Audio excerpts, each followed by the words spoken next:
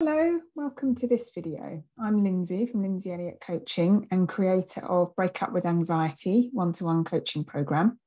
And I'm here today to talk about how thoughts and feelings, what if they're not personal or as meaningful about who we are as we may have thought about them being. So what I noticed in myself, in my own experience, and also I see with lots of people around me and with my clients, is that when certain feelings show up, we innocently pay them lots of attention and we believe them to mean something about who we are as a person, how we're doing in life, and that they have some kind of meaning about who we are.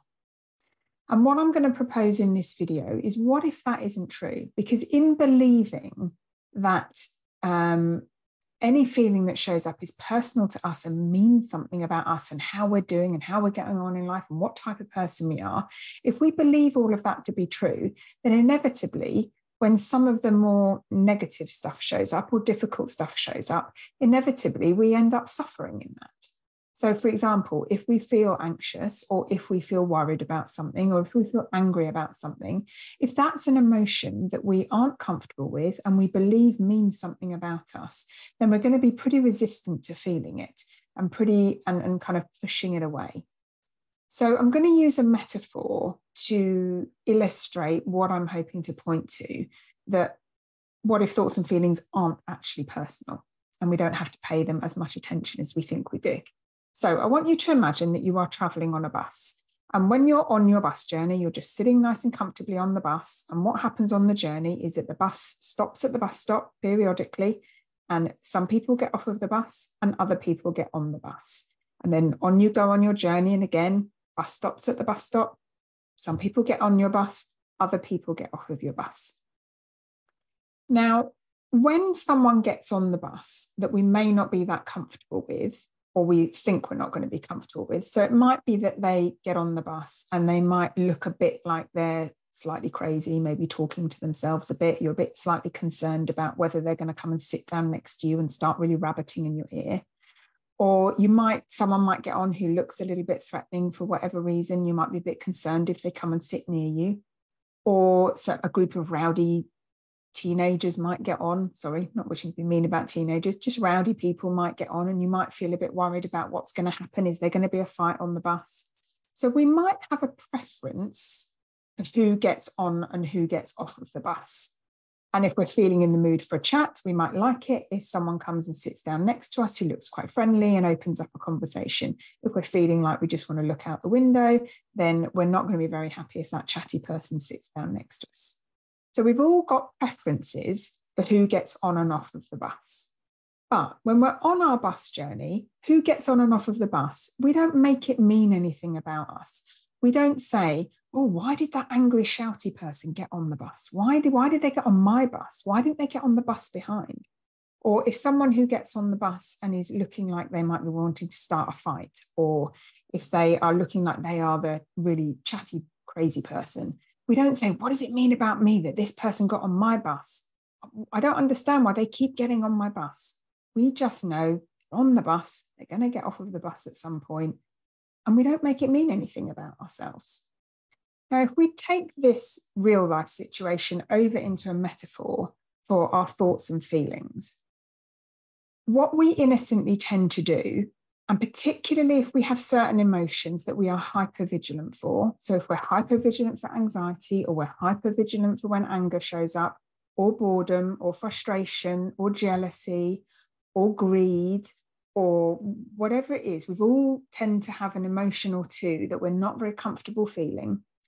And when we feel that emotion, so when that passenger with that emotion gets on our bus, we innocently turn our attention towards it and start really focusing on it. They might sit down next to us and we turn our attention straight to them and say, why are you on my bus again? I can't believe you're on my bus again. What does it mean about you're on my bus? And we also might start listening to what that passenger is telling us. So if it's something, anxiety provoking, oh, you shouldn't go to that party in case nobody talks to you. Or what about that work presentation? You might stuff it up and then lose your job and then you'll be homeless. Or if the angry person is telling you, oh, they really shouldn't have treated you that way. You've really got to, pay attention to me. You've got to get back at them. Whatever it is that it's trying to say, we innocently turn our attention towards it. And then inevitably, once we've turned our attention towards it, we also then start to make it mean something about us. Why is this on my bus? Why has this passenger got on my bus? What does it mean about me that I'm not over this anxiety or over this anger or over this jealousy? Why does this passenger just keep getting on my bus? And then we get stuck in suffering with our emotions. So what if there's another way? So I used to definitely feel like this about my emotions, particularly anxiety and worry. Whenever it showed up, I was really hypervigilant for it, trying to fix it, trying to not feel it, trying to do anything, but just let it be there. And so the other way that we can experience this is, what if any emotion that just feeling that flows through us, what if it is as impersonal as the passengers that get on a real life bus? Nothing to do with us, just showing up. And what we can know also about those emotions and feelings is that, like real life passengers, the emotions and feelings will also eventually get off of the bus. It's how the human design is built. We are built for emotions and feelings and thoughts to flow in and then flow away. But sometimes innocently, when we start to really pay attention to what that anxious thought and feeling is, or the worried or the angry, whatever it is, when we start to really pay attention to it and then resist it by, what does it mean about me that it's here again? It kind of makes all of it stick a bit longer. The passenger stays on the bus a bit longer than really it needs to. So what if we can know, or start to look and see if this is true for ourselves? We don't have any control which passengers get on our bus. I really, really see that to be true. I don't choose when anxiety shows up. I don't choose when anger shows up. I don't choose when love shows up. I don't choose when joy shows up. This is constantly flowing. And the passenger is just coming onto the bus. It's there to be felt. It's not to be ignored. It's not to be pushed away. It's just there to be felt. But we don't have to engage in it with a big story about what it means about us. And we can just let the passenger be there. And we might gently look out of the window while it's doing its chatting. And then we can know that eventually the passenger's just going to get off of the bus and move on. And then another passenger will get on the bus, and it will be with our experience, and then it will move off again. So what I'm trying to point to in this metaphor, just to sum up, is that we don't get to choose which thoughts and feelings show up on our bus. We don't need to resist or deny those feelings, because they don't mean anything about us, about how we're doing in life, about what sort of person we are, about how evolved we are, about how conscious we are, about how good enough we are. The presence or absence of any emotion doesn't mean anything about us in the way that we think it does. So just like passengers getting on and off of the bus, it's totally neutral. And that the human design is it's guaranteed to flow. So we don't have to do anything to get the passengers on the bus or off the bus.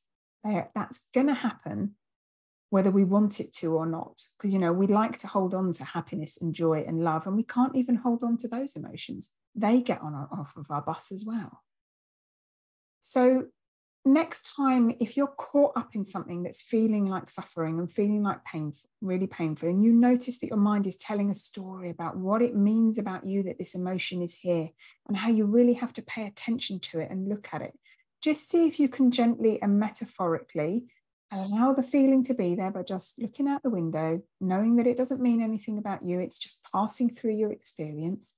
Let the feeling be there, feel the feeling, it's not going to kill you. And then just notice it passing on through as well. So I hope this is a helpful metaphor, because I certainly learn in a visual way, and it can be really helpful to have something that you can visualize if you're stuck in something that's quite painful emotionally, and just see what you can notice about this. See if it becomes a helpful way to think about your and experience your emotions, because they're coming and going all of the time, and they're absolutely safe. So if you have enjoyed this video, please do share it with someone who you think might enjoy it too. It really helps me to reach more people if you like the video and also subscribe to my channel. And if you would really love to find some emotional freedom, then please do check out my one-to-one coaching programs, Break Up with Anxiety, Break Up with Addiction. and also change catalyst. So got lots on offer, and I would love you to check it out. Thank you so much for watching this far. I really appreciate you being here. Lots of love. Bye.